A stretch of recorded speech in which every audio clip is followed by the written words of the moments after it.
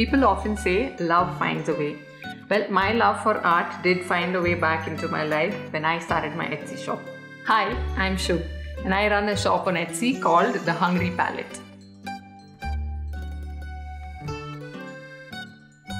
As a kid, I was always drawn towards art, but I didn't pursue it as a career. I like to joke that since I'm from Bangalore, which is called the Silicon Valley of India, I just became an engineer by default. And I also ended up working in the IT sector for a decade. 7 years ago, I quit my full-time job to be with my daughter. And that's when my love for art rekindled. I also started journaling around this time. In 2018, I worked on a personal project called Let's Talk Trash. And when I made these illustrations and shared them on Instagram, they became really popular and a lot of people started asking where they could buy it. So I got them printed into books and then I started selling them on Etsy.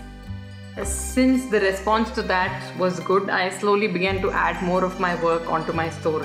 Watercolor food illustrations and custom travel maps. And continuing with my love for slow living, I also recently launched a journal called Slowing Down. It's an art journal for mindful living.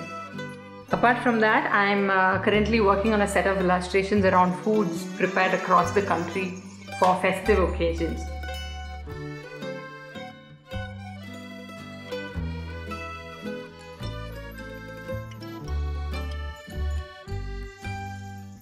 Etsy has given me a platform to share my love for food, travel and sustainability with like-minded people.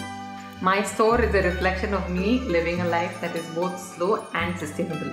And I don't think I could ask for more.